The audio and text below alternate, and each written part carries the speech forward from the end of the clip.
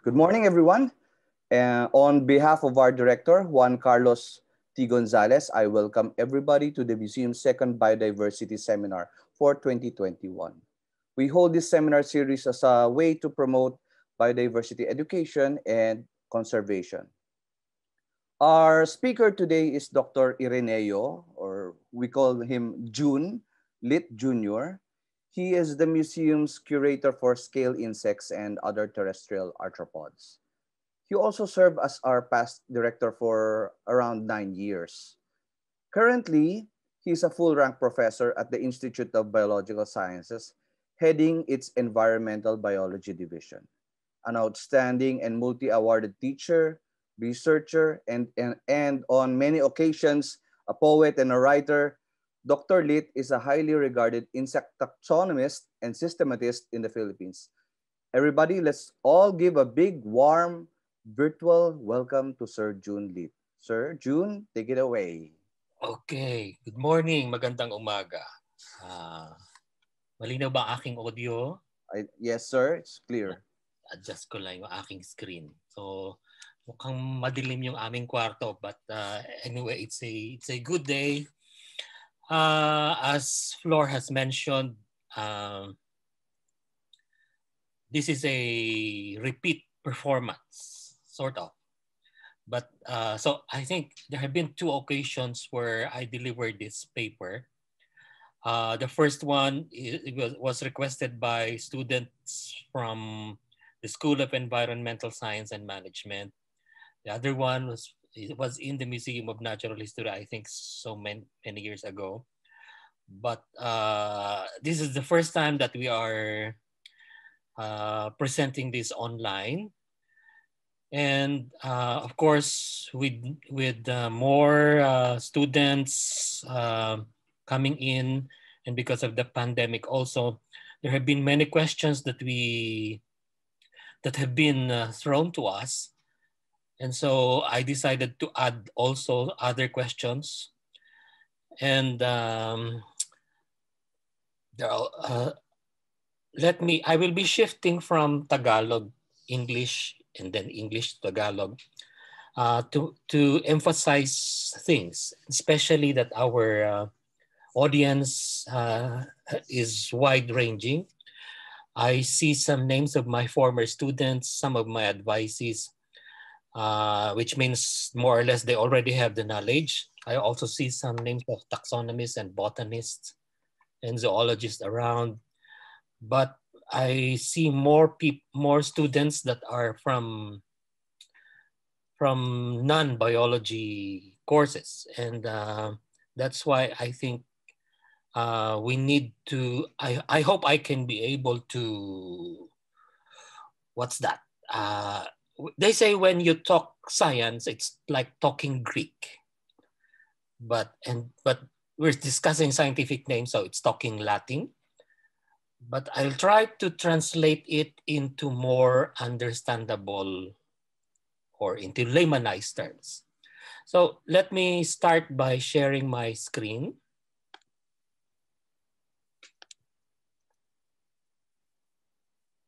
Okay, nakikita ba? So the title now is Updated Orders. Of course, it's not for Lazada or Shopee. Sabi nga ni Ma'am Marian, italicized scientific names. That's always, why do we have to italicize scientific names? And other FAQs, or frequently asked questions about biological nomenclature. As Flor has mentioned, I'm teaching at the Institute of Biological Sciences, but I actually grew up in the museum since 1987. Started as a university research associate, and now serving also as continuing my service as curator. Now, naririnig ba ako? Hello? Can you hear me? Yes, sir. I can hear you, sir. Hirap pag walang nagre-react, no? Okay. So, this started with 5 frequently asked questions. First, why do I have to use scientific names? Second, Why are scientific names italicized or underscored or underlined? Third, why do scientific names and classification systems or schemes, including orders of, especially of insects, of some organisms change? Number four, why should my first mention of the scientific name of the organism that you're studying use the full or complete citation? How do I have the scientific name of my organism or the scientific name that or the organism that you're studying? How do you have that checked by specialists? There have been other questions, but I trimmed them down to just 6. And so here's the 6th. Which code do we follow for scientific names of viruses? Especially that up to now, there is a debate. Are viruses living or non-living? Do we have to italicize their scientific names even if they are not Latin? Okay. So in the course of my talk, we will try to answer them, maybe not necessarily in this order of 1, 2, 3, 4, 5, 6. But let's begin. Why scientific names? Why not just common names? Of course, the first answer is, as many of you already know, alam na natin yon, scientific names are universal. Unlike if you have common names, and all of us know this already, common names vary among languages. And for example, if you're a Cebuano and somebody says langgam, you look up because that refers to a bird in Cebu, in Bisaya. But if you're a Tagalog, especially here in Laguna and Quezon, langgam is an ant. Of course, Batangueños will be more specific. If it's a black ant, it's guyam. If it's a big ant that bites, that will be hantik. If it's a non-biting ant, that will be to the Batangueños apanas. Okay, so there are unlike scientific names. Even if you are in Japan or in the United States, Oryza sativa is Oryza sativa. Oryza sativa in Tagalog is palay, but there are other Tagalogs for that. Which means it depends also on culture and subcultures. For example, for in the English language, rice is just the common name for Oryza sativa, but in Tagalog, it will be, if it's cooked, it's kanin. If it is the plant or the newly harvested grain, it's palay.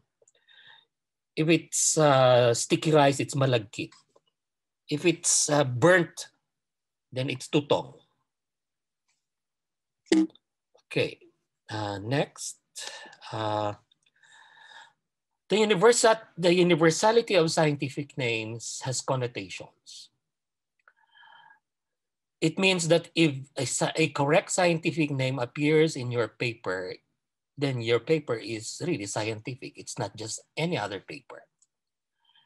That means your literature review is updated, and therefore it adds to the internationality of your article. That also, by internationality, that means it also gives greater searchability, which means mass available. It's your paper becomes more available. Your paper becomes more accessible. And therefore, if it's more accessible, it's more citable. Nowadays, citation indices are a big thing. And so correct scientific names are therefore a must. So that brings us to systematics and taxonomy. Are they different? Systematics, taxonomy, sometimes people call me a taxonomist, sometimes they will call me a systematist, but actually systematics is broader than taxonomy. So here we go to some definitions. So taxonomy is the theory and practice of classifying and naming organisms. And therefore it's a part of and a product of systematics. Mas broad, mas malawak ang systematics. But taxonomy provides the database for systematics. And taxonomy is at the core of all things biology. If you think I need to expound that, you can ask that later. Why is taxonomy at the core of all things biology? Next, it's the theory. Taxonomy is the theory and practice of classifying organisms. So, in that case, what is classification? By the way, ano nga ba ang classification? Pag may pumupunta sa amin, minsan estudyante o minsan na high school student na may project, senior high, magpapa-classify po. Yung susunod naman magpapa-identify po. At ang susunod na medyo naninibago sa aming pandinig ay magpapa-authenticate po. Alin nga ba ang tama? Classify, identify, authenticate. Sige, classification is the ordering of organisms into groups or sets on the basis of relationships. And usually, pinakamadaling measure or indicator of relationship yung similarity, yung pagkakatulad-tulad. So kapag ang isang organism na gusto mong makita kung anong bagay ay kung ano siya ay may balahibo, may feather, may tuka. So, may idea na kayo, aba, ibon yun. So, ibig sabihin, ang manok ay isang ibon kasi ang manok may tuka at may feathers. Ngayon, most important aspects of classifying ay yung ginugrupo natin. Kumbaga, ito yung isa sa mga una nating natutunan bilang bata. Yung pinagsasama-sama natin ang para-pareho. At kumbaga, tinuruan tayo na okay, pag nagsasama-sama natin yung shapes na bilog, dito triangle, or pagsasama-samahin ng isang bata lahat ng kulay pula, lahat ng kulay green, lahat ng kulay blue, or lahat ng kulay yellow. And then, syempre may mga grupo na mas malaki kaysa sa ibang grupo. Ang isang, or on the other hand, pwedeng ang isang malaking grupo ay may mas maliliit na grupo. And therefore, the bigger group will have a higher rank. The smaller group will have lower ranks. Katulad yon ng ating paggugrupo na halimbawa, lahat ng hayop ay kingdom Animalia. Lahat ng halaman ay kingdom Plantae. So ngayon ay may currently, ang sinusunod namin sa aming basic biology course ay 6 kingdoms. Siguro siguro yung mga tatay nanay natin ay nung sila nag-aaral ay 2 kingdoms. Naabutan namin nung high school 3 kingdoms. Pagdating dito sa college 5 kingdoms. At ngayon habang nagtuturo kami ng biodiversity 6 kingdoms. Actually, it's possible now we will have as many as 8, even 12 kingdoms. Then lower than kingdom, you have that phylum, or in the case of plants, you have division. So, para tayong nagre-review ng basic course, di ba? But this is essential. Minsan nakakalimutan natin. So, ano nga ba? Magpapa-classify, magpapa-identify. Pag-identification, we place individuals by deductive procedures into previously established classes. So ibig sabihin, meron ka nang nagawang classification. Kaya pwede ka nang mag-identify. Kasi pag nag-classify ka, meron kang basis.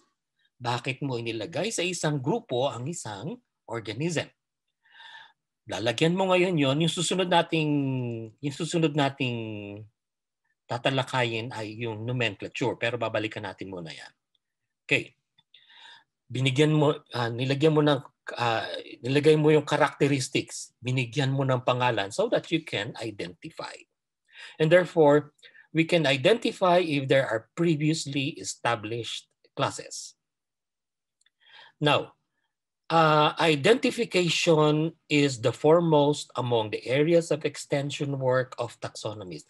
Pag sinabi natin extension work, this is sharing of knowledge. And therefore, before we can identify as a specialist, we have to study, we have to classify, we have to study the details. So being able to identify means somebody has classified, somebody has worked. And therefore, it takes patience. So we owe a lot to taxonomists for the literature that is available to us. That's why we can identify organisms now. Anything in the internet now that has a website, has images, and which we can compare. We often forget that they are products of patient and at most patients of taxonomists. So taxonomy is the science that has the least appreciation but highest value. So if you put kumbaga, mas madaling, yung ibang sciences, mas madaling ma-appreciate. Pero, kumpara mo, hindi ka naman makaka-proceed dun sa ibang science kung wala ang iyong properly identified organism. And that's why we also mention here nomenclature. This is the application of distinctive names to each of the groups recognized in a classification system.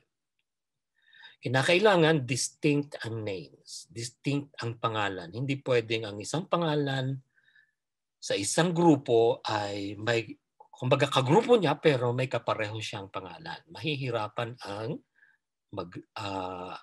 mag-aaral. Okay?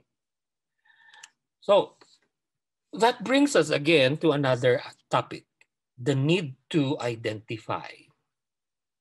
Why do we need to identify? Can we not control cockroaches? Do we need to say, ay ipis, ano ba yan? Periplaneta americana ba yan? O Blatella something? Eh di, o nga naman. Kailangan mo pa bang scientific name? Eh di, sinelas na lang yon. Diba? Pitpitin mo ng ano. Pero, in the long term, mahihirapan naman siguro lahat ng tao na apak na lang ng apak sa mga ipis. We have to really see what, if we want management, if we want, baka naman yung ating ipis na, take note, hindi po lahat ng ipis ay mapaminsala. Makikita niyo po yan sa article ng isa nating kaibigan, sa nating estudyante, si Christian Lucanias, na hindi lahat ng ipis ay nakakaistorbo. Meron po siya mga bagong species at merong ipis na sa maniwala kayo hindi ay endangered. So every scientific endeavor that involves living organisms requires that an investigator, a researcher, correctly identifies his or her organism. Why? Because the name, specifically the scientific name, holds the key to a treasure chest of information. Pag sinabi nating treasure chest of information, andun na lahat.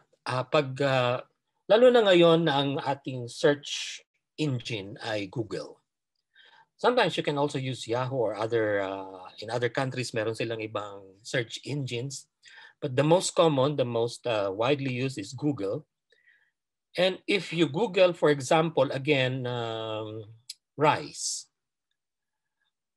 just put R-I-C-E. Lagay mo R-I-C-E. Baka ang lumabas doon ay only rice, o kaya ay half rice, or yung isang, sino nga, yung dating Secretary of State ng United States, Condoleezza Rice. Pwede yun. But if you place Oryza sativa, you will already see that, oh, this is the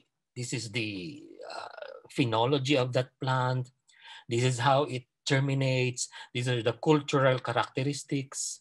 These are the varieties of that species. And therefore, just to reiterate, a correct scientific name is a key to a treasure chest of information.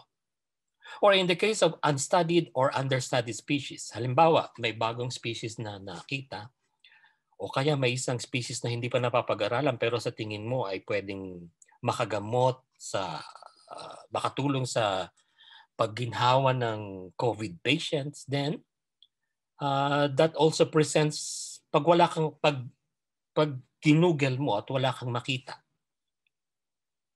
bawa scientific name na hindi Hindicus alamus, nilagay mo doon. Tapos wala nag-aaral nito. That means it's an unstudied or understudied species, and therefore it presents to you a great opportunity to study it and discover more about it. Gets ba yun? Okay. The need to identify is also based on these questions. How will we conserve or manage, in the case of pests or invasives, what we do not understand? Paano natin pangangalagaan o kaya pamamahalaan ang isang bagay o isang nilalang na hindi natin naintindihan? Then how will we understand what we do not know? Paano natin maintindihan, maunawaan ang isang hindi natin alam? How will we ever know what we cannot identify? Paano natin malalaman o alamin ang isang hindi natin ma-identify, makilala?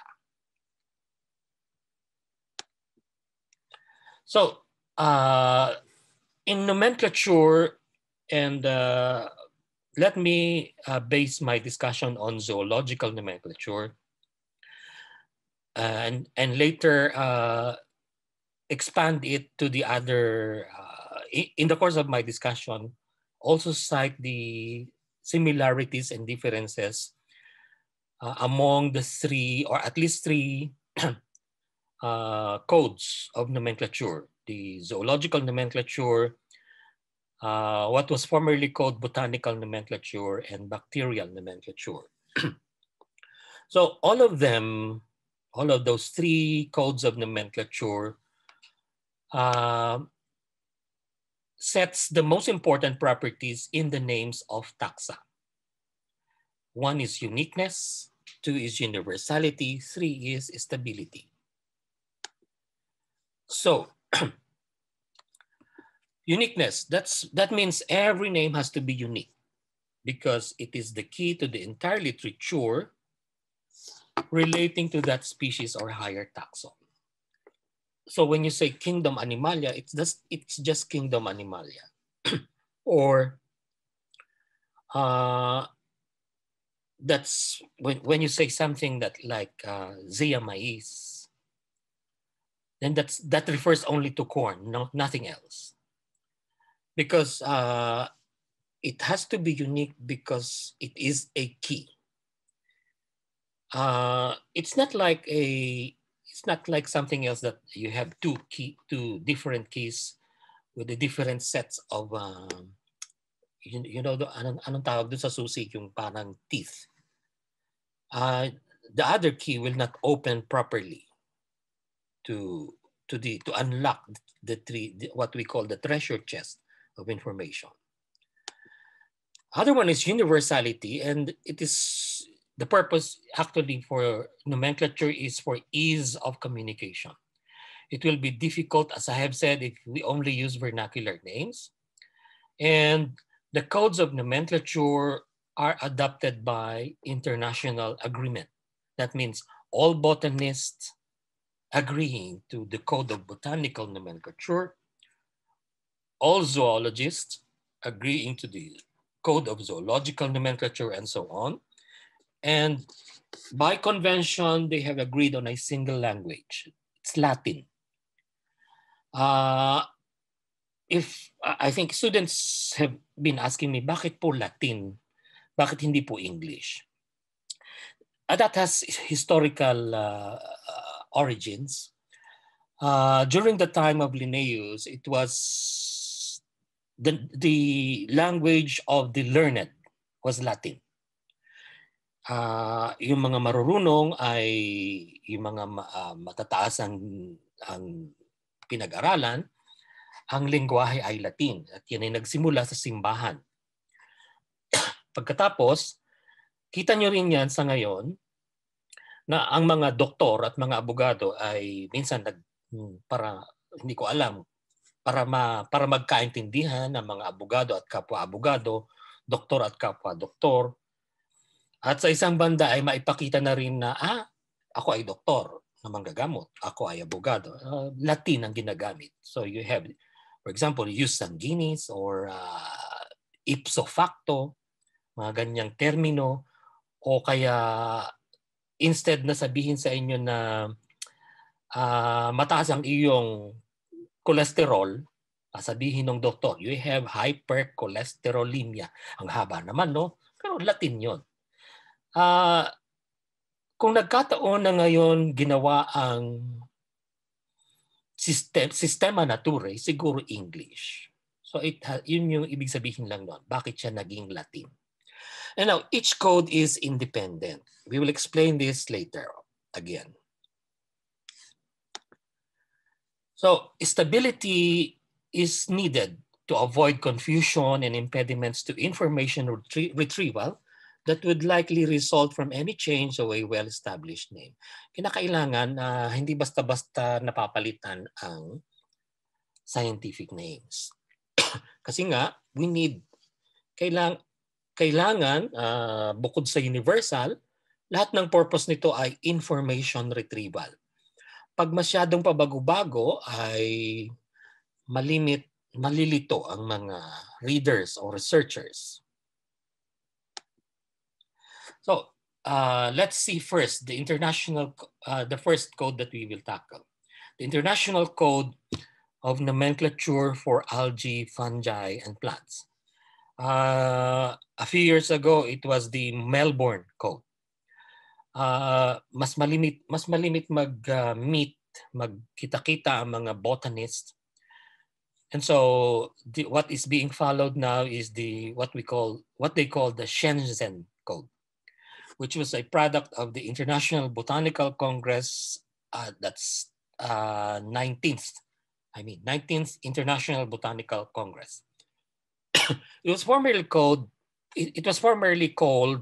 the International Code of Botanical Nomenclature, but it is more properly known now as International Code of Nomenclature for Algae, Fungi, and Plants. Kasi hindi na lang plante. Alam natin na humiwalay na ng kingdom ang fungi at iba na rin ang algae. Okay?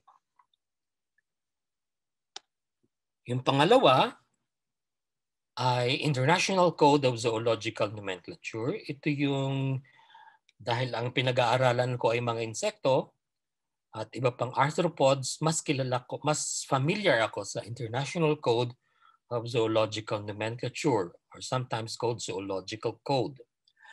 Ang huling meeting ay noong year 2000 pa. Pero palagi namang nag-update ito. The last updating was in 2012. The original code and its revision was under the International Congress of Zoology, which is now being taken over by the General Assemblies of IUBS, or International Union of Biological Sciences. So, yung kanina, kung mapansin nyo, may printed at PDF version itong sa algae, fungi, and plants. Pero itong zoological, mas available siya, may available naman din siya online. Wala na yung printed talaga. But look here, for example, the amendments, including that for e-publication, are embodied in the revisions or amendments, as I mentioned, that took effect on January 2012. So the zoological code is governed by a judicial body. So para itong kumbaga pinaka-Supreme Court ng zoology. This is the International Commission on Zoological Nomenclature. This body, this group of zoologists, they're the ones who interpret the rules and publish opinions on controversial issues. And they can set aside, for example, priority and other provisions of the code when they violate the principle of stability. Mas mahalaga sa mga zoologists ang stability. Pero kung para nyo sa mga botanist, mas metikuloso ang mga botanist. And they have both valid reasons for that. So, for zoology, as I've mentioned, it's in the governing principles are independence. I think that's also true for simplicity. Gamitin ko na rin the botanical code, but you know, as I have mentioned, it's not botanical code. So even the botanical code and the code of bacteriological code are independent of each other. The starting date for zoology is January 1, 1758. All of the three subscribe to stability, pero mas stricto sa stability ang zoology. There's also the principle of freedom of taxonomic thought. There's also the principle of priority. All of the priority is true for all the three codes.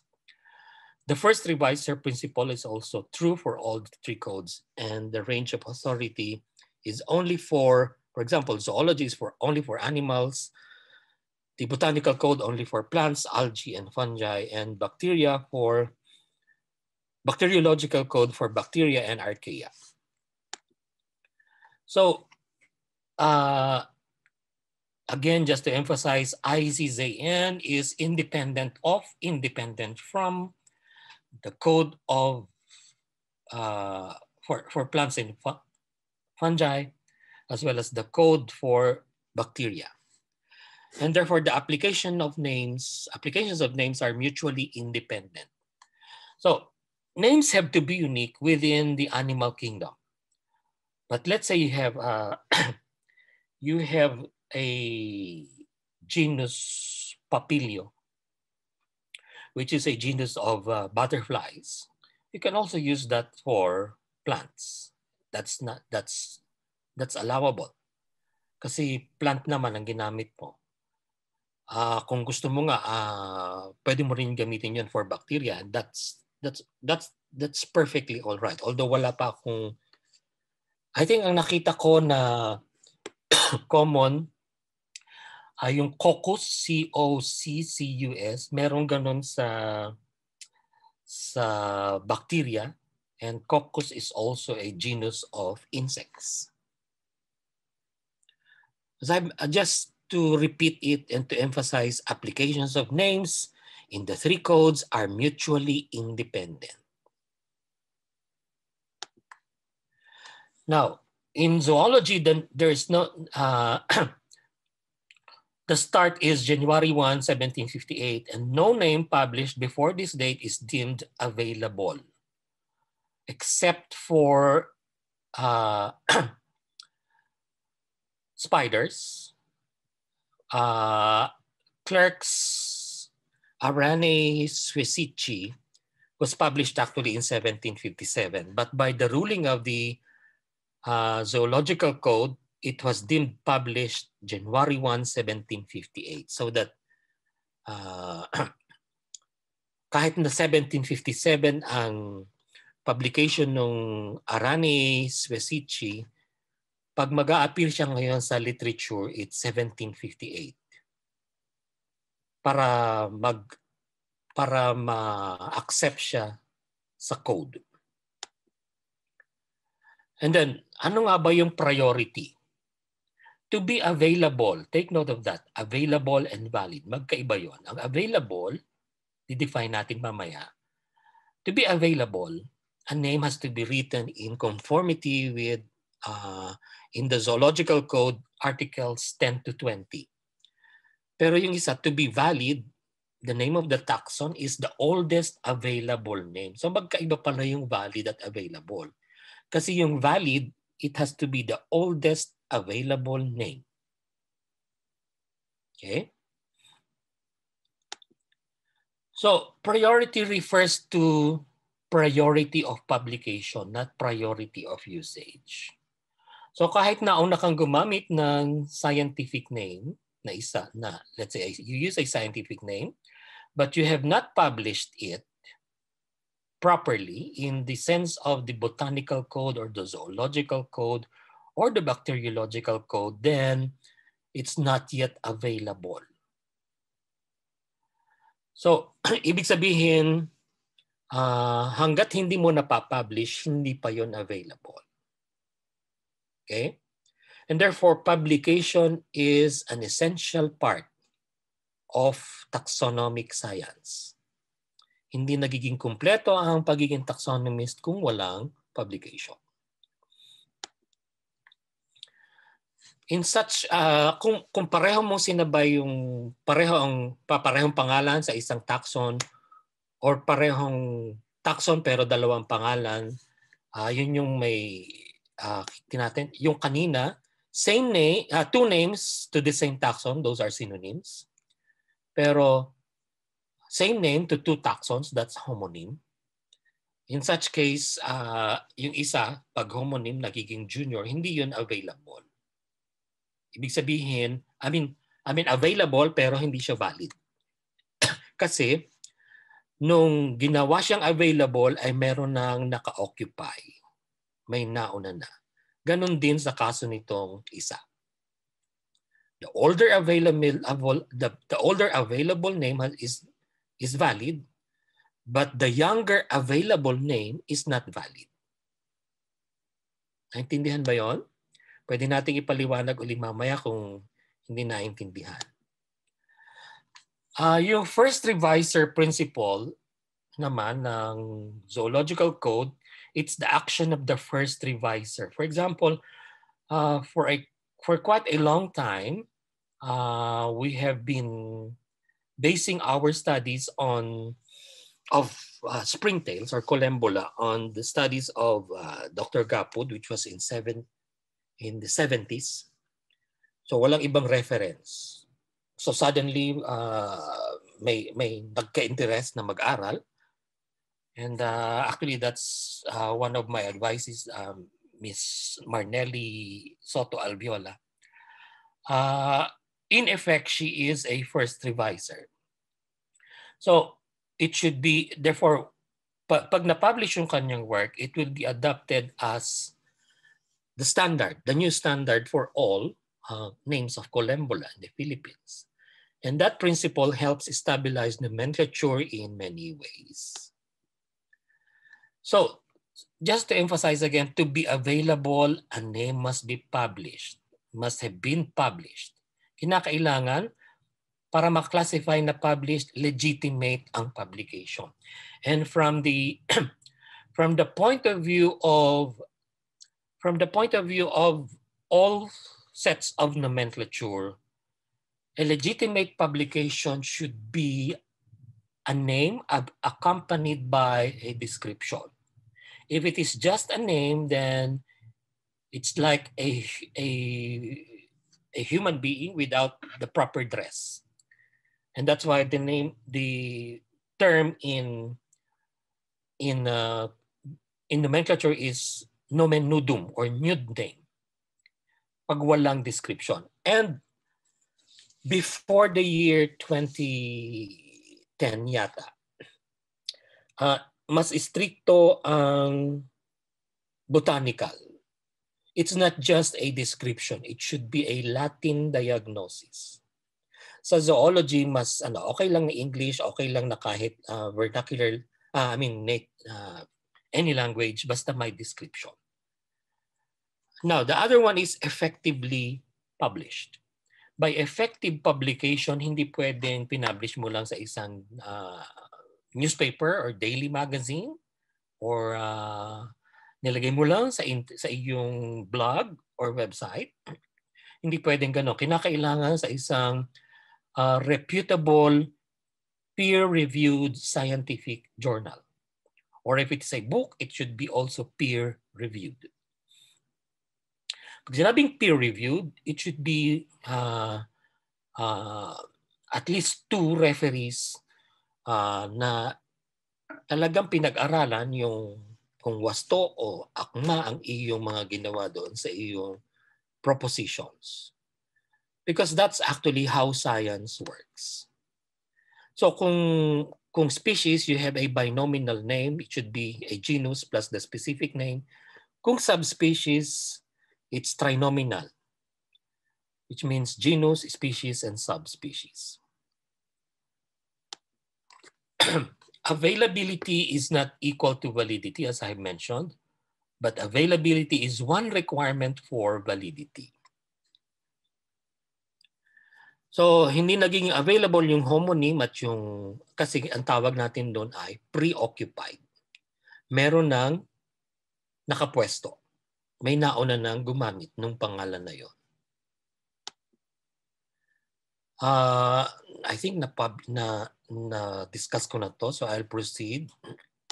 Effective publication, synonyms. I think na-discuss ko na to. Okay, there are also synonyms that are objective or subjective. Sometimes people who don't have access to the actual basis of the publication of a name just base their thinking or interpretation of a name on the published description. And therefore, that's actually what you call subjective synonym.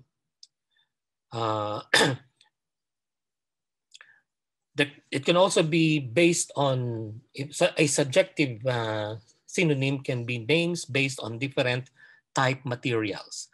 Kumbaga, kinolekta ko itong species A sa Mount Makiling at nakolekta rin ng isang nakolekta ng siguro bigay ako ng isang example. Yung Rafflesia panchoana ay parehas lang ng Rafflesia lagaske. Magkaiba ang type, material, pero taxonomists nonetheless decide that they belong to the same taxon based on other evidences. Pag objective, yun talagang parehong specimen o illustration na maaring, there are cases like that na akala nung taxonomist hindi pa niya na-describe, binigyan niya uli ng bagong pangalan. So that's an objective synonym. Just one of the examples. Pag nakalimutan ng pangalan, walang gumagamit, that's a forgotten name or nomen oblitu. In such cases, halimbawa, marami nang gumamit ng yung tinatawag natin, halimbawa, yung corn earworm. Oh. Narinig ba ako? Tumutunog. Can you still hear me? Yes po. Okay, sige. We can hear you. May interruption lang po. Okay lang. Okay rin para one time kasi ako nasa klase, nagsasalita ako. 10 minutes na palang wala ako, dire-diretso yung lecture ko. Wala namang reaction yung aking mga estudyante. Ito yung hirap pag online, no? Anyway, let's continue.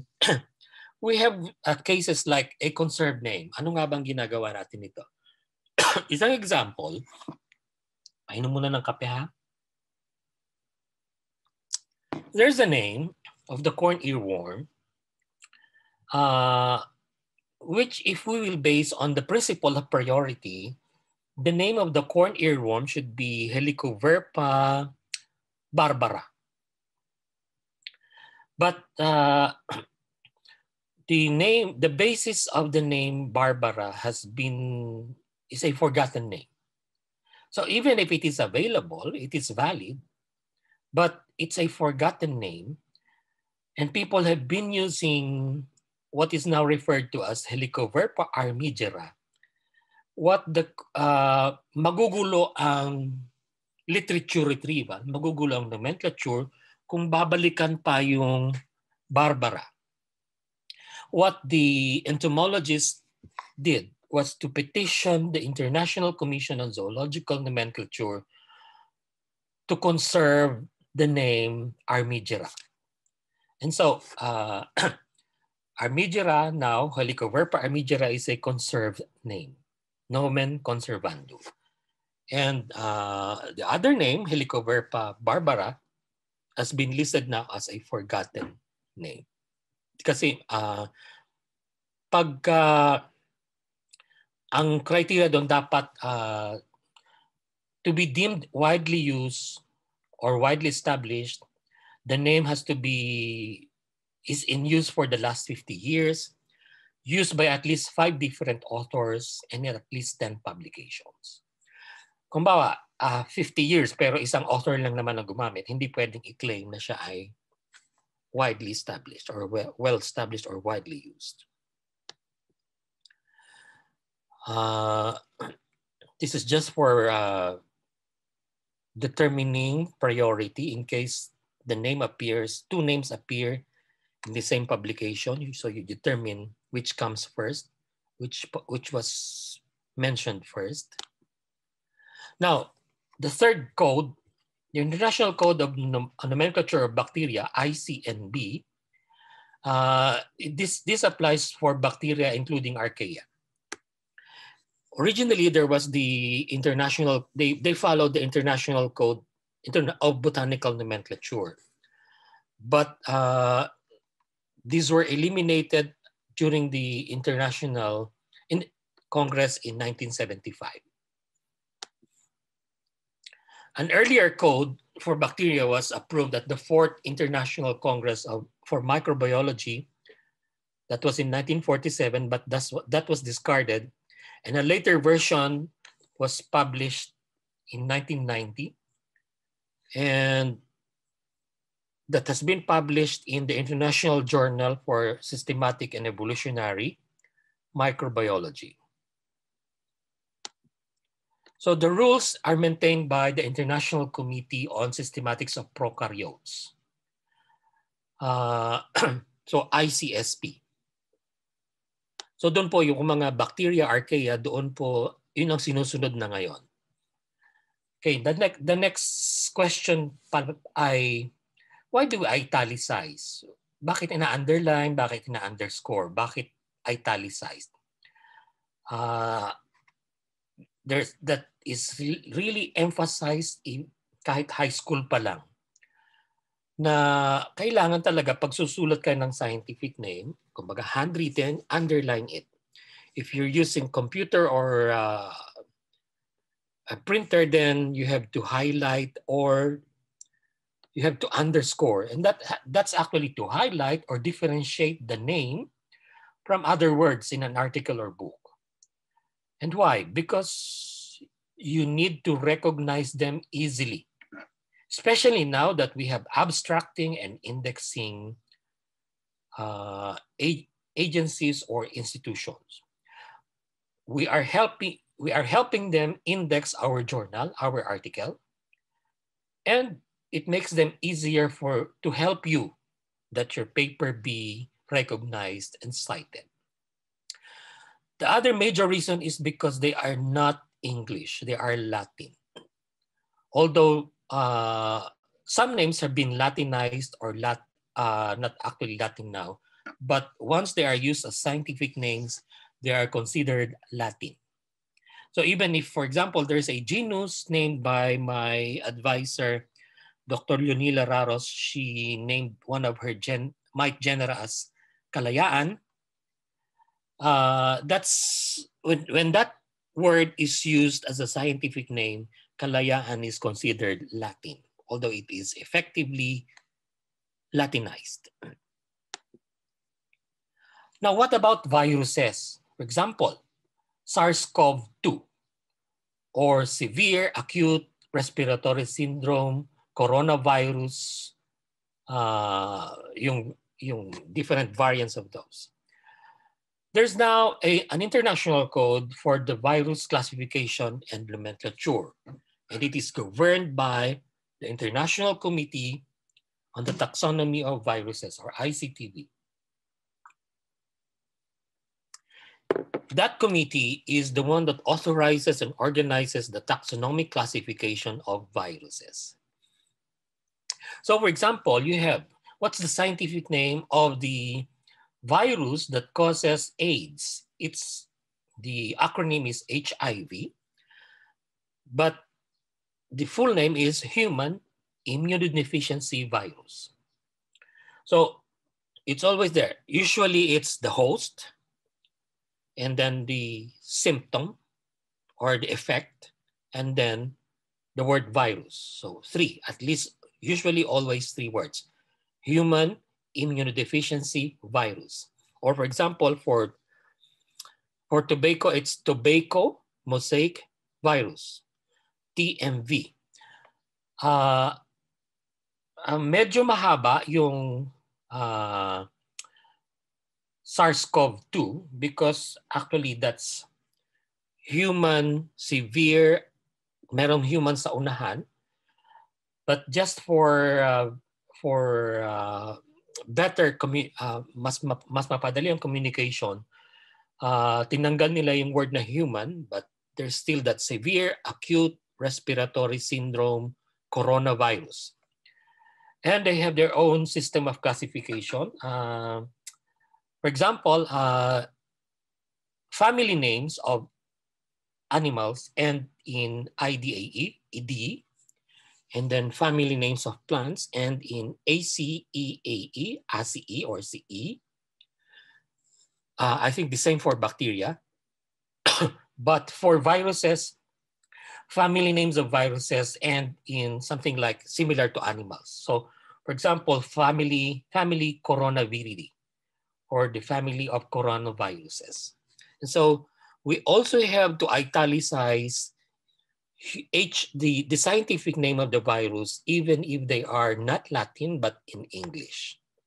So when you mention the scientific name of HIV, human immunodeficiency virus, then that should be italicized now based on the Code of Virus Classification and Nomenclature. Oh, so because actually they developed that universal taxonomic scheme for viruses, and they aim to describe all the viruses of living organisms. As I mentioned, they are governed by the virology division now of IUMS. And as of 2005, they have 1,950 virus species. Of course, they have a different definition of what a virus species is. Now, what about cultivated plants? Especially nowadays that there are so many plantitos and plantitas. Nagkakagulo sa Code of Nomenclature for Cultivated Plants. We have to consult that code for naming cultivated plants, and the use of double quotation marks and single quotation marks should be properly observed. Actually, there should be a registry of varieties of cultivated plants for each group. Unfortunately, it's not strictly implemented internationally. And sometimes, for example, there's no registry of the Donya series or Musaendas in the Philippines. Mas nauna pa yung Indonesia at Malaysia, but actually the origin of the cultivated Musaendas ay dito sa UPLB, under the leadership of the late national scientist Joscoro Umali. In case you discover something new and you want to give a name, how do you form names? If you're naming after a male person, then for zoology, it's just one I. But for plant names, it should be double I. For females, it should be AE for zoology. And for botany, it should be E or IAE. For example, my late friend Monina Siar, merong hoya na ipinangalan sa kanya. Instead of Siare, it should be Siarie. If it is a mixed group or all male persons, it's Aurum. So for example, if you want to name a species after Backstreet Boys, they're all boys, so it should be Backstreet Boysorum. If it's an all-female group, let's say, ano bang all-female group? Ano mas bago? Mamaya, it should be, anyway, it should be Arum. If it's a name of a place, it should be Ensis or Ensis.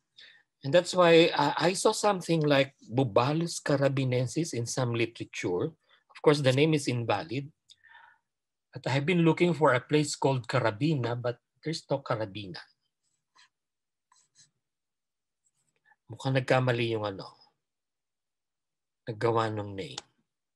Anyway, there are also adjectival forms like ana, anum, anus, ianum, ianus. For example, if you have Hoya espaldoniana, that literally translates to Espaldonian Hoya in honor of our friend Dr. Vicky Espaldon.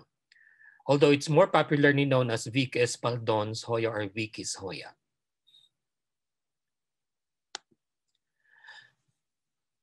Bakit nga ba papalit-palit ang scientific name? Why do scientific names change? Walang magawa ang mga taxonomists? Nililito lang ba kayo? Actually, scientific names are based on descriptions of species. Now, descriptions of species are actually hypotheses. When you present hypotheses in science, you have to present data. And those data are based on the data available at the time of description. And because systematics or taxonomy is a dynamic science, technological advances necessarily allow the generation of new data, as well as the examination of classic data. So, during the time of Linnaeus, the only available walang magandang microscope. So they describe insects mainly based on maybe number of wings or type of wings. They were not able to examine details of mouth parts, except for the larger insects. And so, madali sa kanila ang classification ng insects. But after some time, mas marami nang nag-aral ng details, and therefore re-examination of classic data means you can advance, and necessarily some species have to be split into further new species or separate species. Why are some authors' names enclosed in parentheses but others are not? Parentheses enclosing an author's name denotes that there has been a transfer from one genus to another, or what we call generic transfer. In botany, this is called from one basionym to another. So, halimbawa, may example tayo mamaya. Ito. Sa zoology pala, the mere enclosure of an of the original author's name in parentheses is sufficient. But in botany and bacteriology, the new combination should also cite the author of the combination. And in virology, there's no need to cite authors' names in the scientific names of viruses. So for example, I collected a species of mealybug near the peak of Mount Apo in 1988. Described it in 1992 as Balanococcus sumus. Subsequently, when Williams revised the mealybugs of Southeast Asia, he transferred it to the genus Trionymus, and therefore even if my species is still valid, my name has to be enclosed in parentheses. It doesn't have to include the name of my senior colleague Williams. Sapat na yung nakaparentheses yung author, author ng original name. Pero pag botany, for example, Guadua philippinensis was the original combination of the name that refers to laak bamboo, and a bamboo that is endemic to the Davao area. It was transferred to Bambusa, and this transfer was upheld by Dr. Rojo in the year 2000, I think. So it has to be Bambusa philippinensis parenthesis Gamble as the author of the original name, and then McClure as the author of the combination. So sabi ko nga, mas metikuloso ang mga botanists. They have a good reason for that. Kung halimbawa mali yung or walang description yung original name at ni-resurrect or kinorek, meron din tinatawag na X. Yun yung names of correctors or revises sa botany can also be cited. What about names with more than 3 authors? You have the option to cite all the names at first mention pag more than 3 authors. Problema lang natin, there are now taxa that are or species that have more than 20, and that would be a cumbersome move. But just the same, in citing multiple authors, when there are 3 or more joint authors responsible for a name, they may be expressed by the first et al. Following the name of the first author. Okay. For example, that's also true for the botanical nomenclature. This is hindi naman nabago from the St. Louis Code up to the Shenzhen Code. And sometimes the ampersand, yung ganitong structure, yung parang G-clef, pinapayagan siya. And then, look at this. Minsan et, pag 2 authors. But again, et al. Or al, which means and others. And for example, La Perusia erythrantha variety Welwichii Baker. Yan, nakaparenthesis si Baker as the original author. And then the author of the combination, Jiring, Lisowski, Malaise, and Simons. Pero pwede na siyang isite as L. erythrantha variety Welwichii Baker, parenthesis yung Baker, and then Jiring et al. Or et al. Same, the citation, ganun pa rin sa bacteria, pwede rin yung et al. Now, the type concept, pag magde-describe, kinakailangan ngayon meron ng type. At sa Pilipinas, specifically, kailangan legal ang type. Pag sinabing legal, hindi poached. Sa zoology, meron pang tinatawag na paratype. Pero ito yung equivalent sa botany ng isotype. So zoology, in the olden days, meron pang allotype, which is a paratype, one of the paratypes, but of the sex opposite the holotype. Okay, meron pang tinatawag na syntype, cotype. Okay.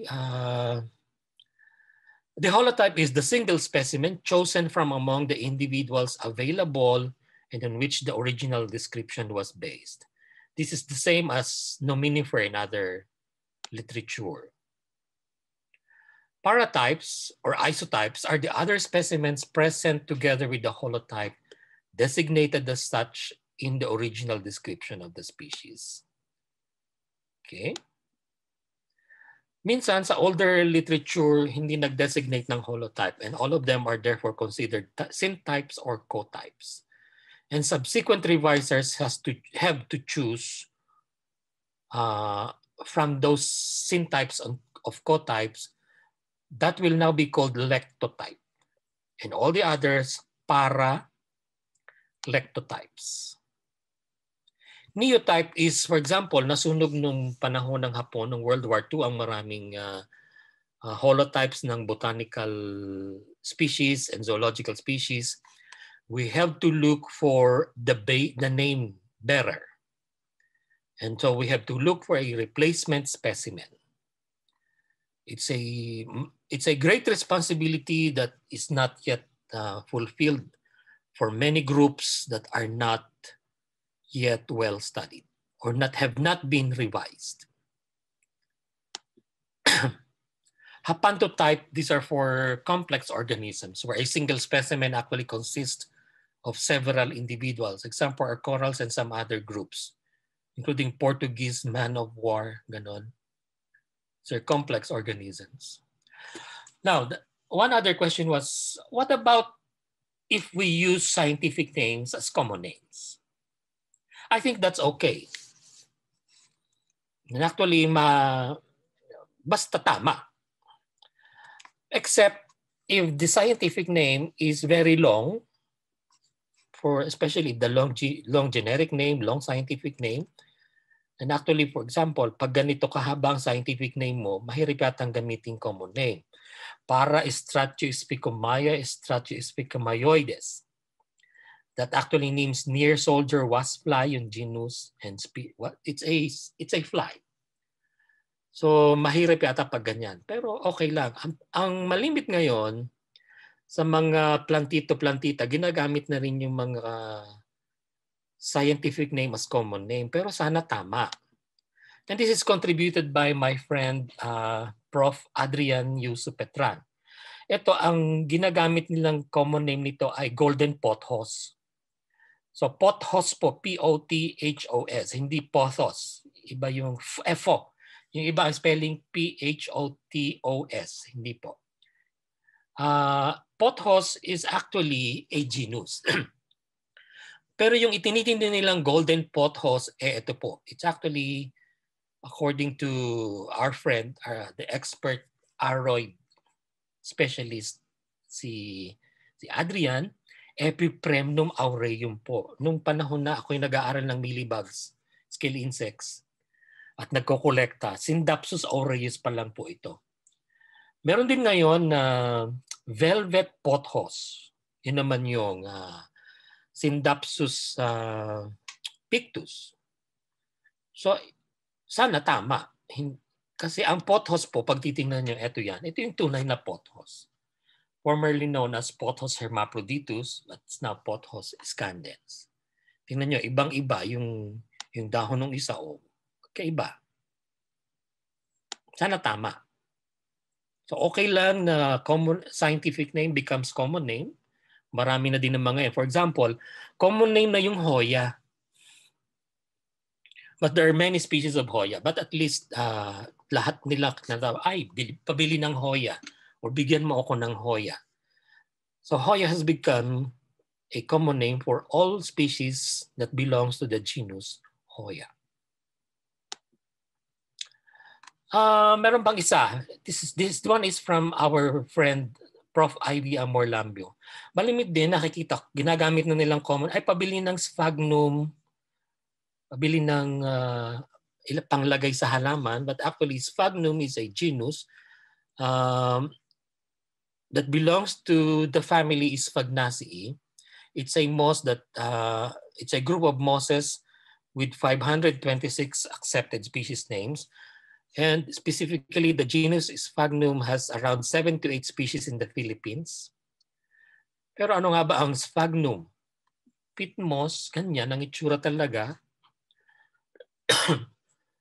At ito yung nakita ni Ma'am Ivy sa Bukidnon. It's interspersed with some Drosera and Cyrus species sa Limbawon, sa Bukidnon. Pero ano yung tinitinda? Sana tama din. Sphagnum moss talaga ito. Pero peat moss, ganito na yan. Pero yung minsan ang binibigay sa inyo, hindi naman peat moss, kundi coco peat. Ito rin. This is actually Sphagnum peat moss imported from Canada, even New Zealand. Minsan, ayan, from Mountain Province, ganito ang Sphagnum moss or peat moss. Ito yung Sphagnum naman from China. And if you look, yung mga available online, by weight din yan. So makita nyo, about 28 pesos. So pinagkakakitaan din. And actually, some Sphagnum, true Sphagnum species have been listed by the late Dr. Tan as vulnerable. What about insects? Ito, we have to update our orders. I'm talking about orders of insects. So there are now, insects are part of the superclass Hexapoda. That means it's not sufficient to say what is an insect. Pag sinabi mong animals with 6 legs, actually hexapods, all hexapods, kaya nga hexapoda, have 6 legs. So in the classification in 1954, there were 27 orders. When IMS came out from the UK, came out with his classification, there were 29 orders. Going back to the US, 1964, there were 26 orders. And in 1970, 31 orders. The latest set was in 2014, Gallen and Cranston, there were 3 non-insect hexapods and 28 insect orders and more recent developments. So for example of those recent developments, usually the changes occur in Hemiptera. There is no more order Homoptera because Homoptera is paraphyletic. Yung kuto, Theraptera, the sucking lice, Anoplura, and the biting lice, Malophaga, have been lumped in Theraptera in the insects of Australia, but they are now together with the Socoptera in the big order Socodea. So magkakasama pala sila talaga, silang dati hiwa-hiwalay. Dati Anoplura, Malophaga, there's another order for the larger lice. Pero kasama na pala sila ngayon ng book lice, bark lice, in the bigger Socodea. Variations also in the previous classification occurred in the orthopteroid orders, especially Blattodea, Mantodea, Phasmatodea, and then the recently discovered Mantophasmatodea. But now, look, cockroaches, the former Isoptera, wala na. There's no more Isoptera. It's now part of Blattodea, and therefore, termites have been determined as just social cockroaches.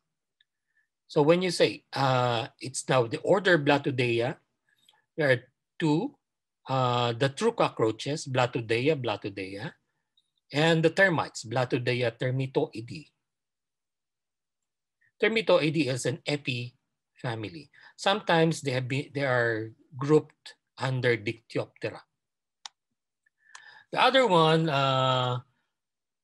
Neuroptera, Megaloptera, and Rapidioptera are all now split separately. Thysanura is sometimes called Zygentoma, and in some old literature, they were referred, it included Diplura, but Diplura is part of the non-insect hexapods. There might be few